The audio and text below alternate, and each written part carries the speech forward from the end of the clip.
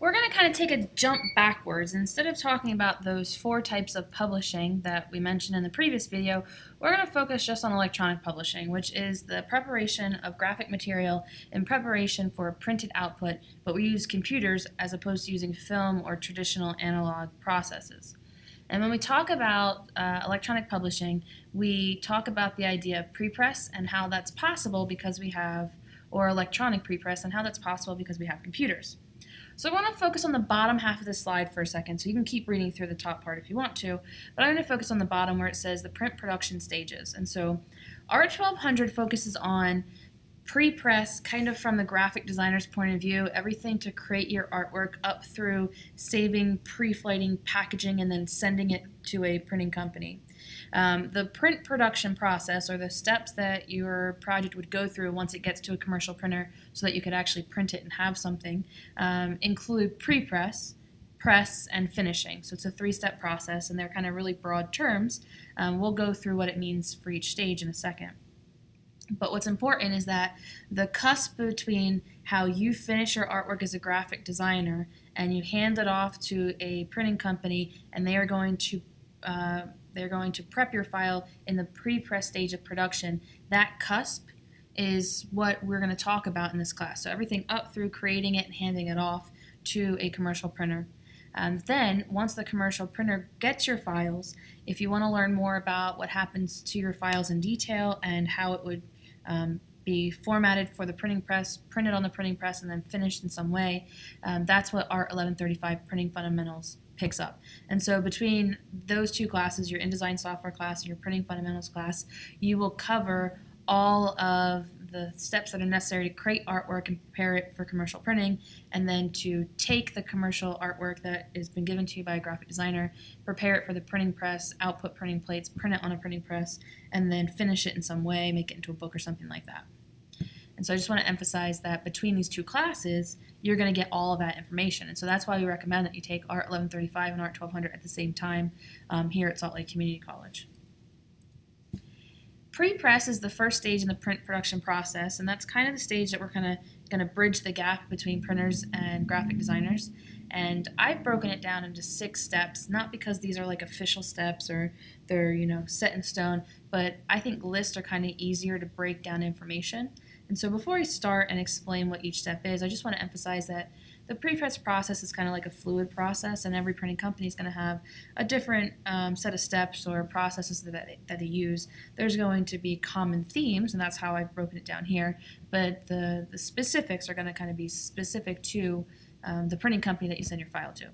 And so the 6 steps that I kind of break them down into are stage 1 or step 1, your pre-flight process. So the very last thing that you do as a graphic designer before you hand files over to a commercial printer is you pre-flight, save, package, export, etc.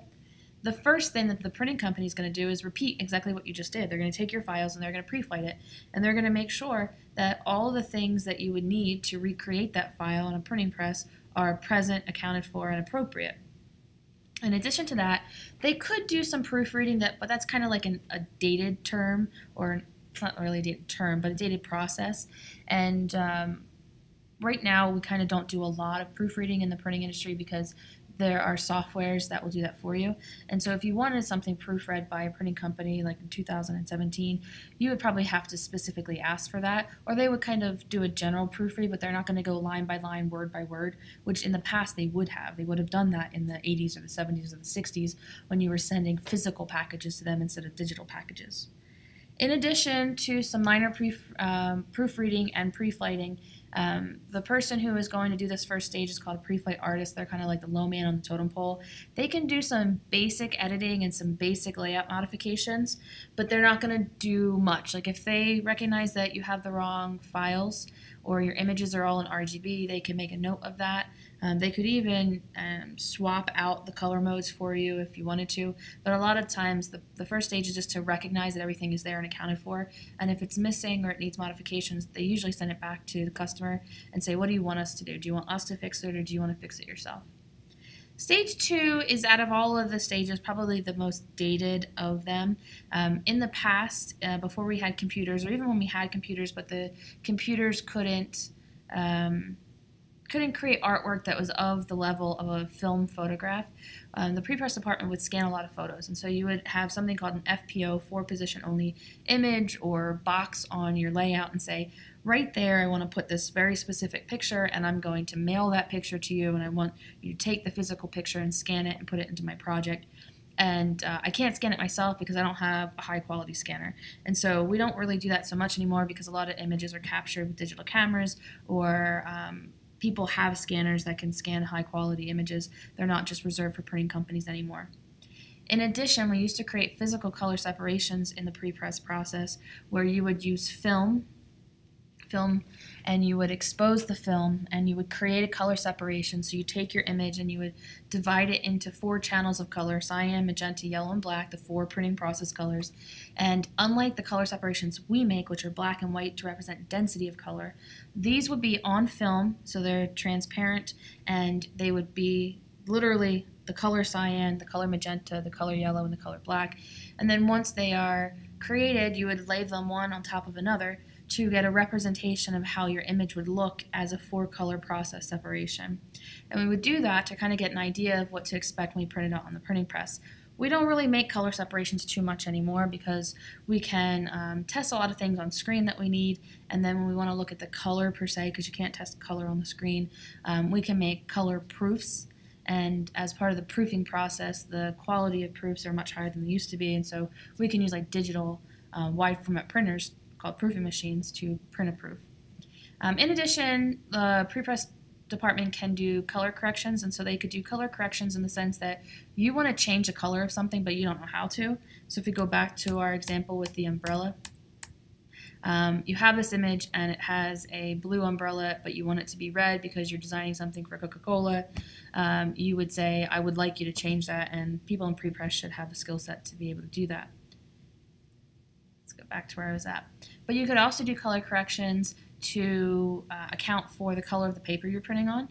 And so if you're printing on kind of a yellow sheet of paper, you can adjust all the colors in your document to have less yellow so that when you apply it to the sheet of paper, the yellow is filled in by the yellow paper. You could also have some images where you think, well, this is just a little too kind of cool or blue in color and you want to add some warmth to it, but you don't know how to do that. You can ask the pre-press department to do that for you. All of these things would be at a cost. They're not just going to do it for free, but they could do it for you, and they would know the right way to do it to make it look nice when it prints on the printing press. Stage 3, the printing company will convert your files to the proper files needed for your output. And this doesn't mean that you gave them JPEGs, which are web file formats, and they're going to convert them to TIFFs, which are a print file format. They would do that kind of in the first stage of the pre-press process. But what it means is that if they need a specific file format for their printer or printing press, they will convert it to their needs. And one of the things that happens a lot is when you have specific digital equipment, there are only certain files that will work. And so, for example, in our classroom, we have a VersaCam, Roland VersaCam printer plotter. It's a wide format, solvent-based printer that prints like banners and things like that. You have to use special software to print to it. It's called Roland VersaWorks. And the only 2 file formats that you can upload and use in that software are either an EPS file format or a PDF file. And so if you gave me properly packaged InDesign project, I'd be okay with that because we receive them all the time. But I wouldn't be able to load that into that piece of equipment. So before I do anything else, I would move it over to the proper file format.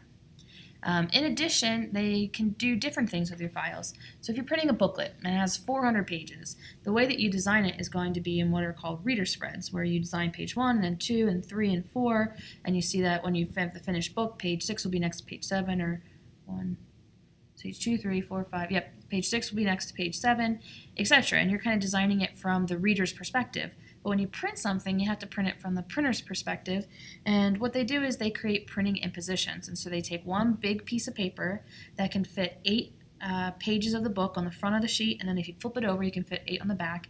And then if you fold it, and you fold it again, you can create what's called a signature. But in order for the signature to have the pages in the right order and the pages facing the right direction, etc., you have to figure out that page 1 goes in the bottom left-hand corner and it's right side up, and page 2 goes on the back behind that, and then page 3 is next to that and it's upside down, and different things like that.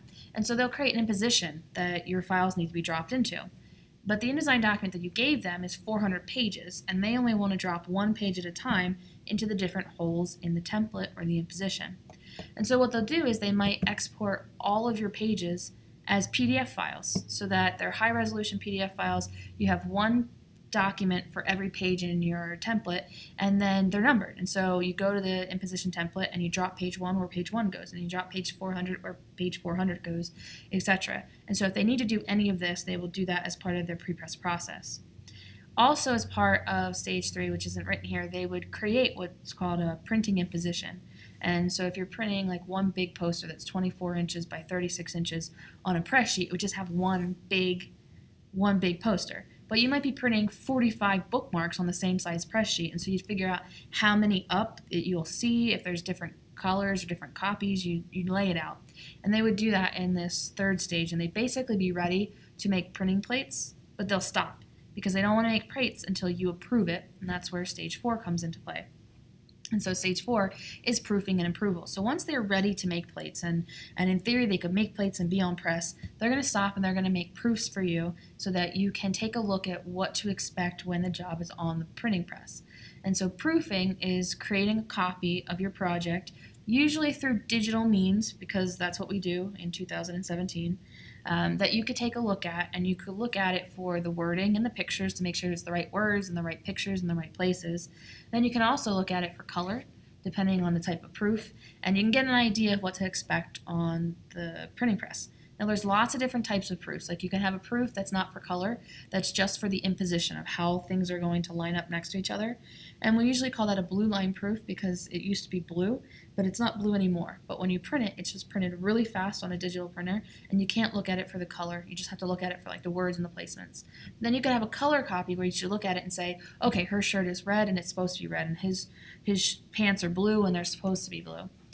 You can even have really high level color proofs that 99.9% match the color that you should expect on the printing press.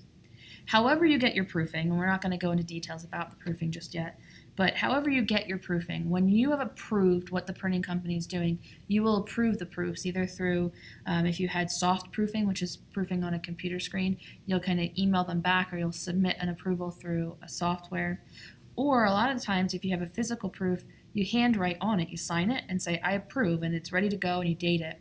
And once you have approved whatever the printing company has set up and they're ready to make plates for, then your job will get scheduled for press. And so in a printing company, we don't want to schedule you for time on press until everything's ready to go, because if you don't show up ready to print on Thursday morning at 8 o'clock and you're scheduled for Thursday morning at 8 o'clock, the press won't run. And anytime the press is running, a printing company is losing money.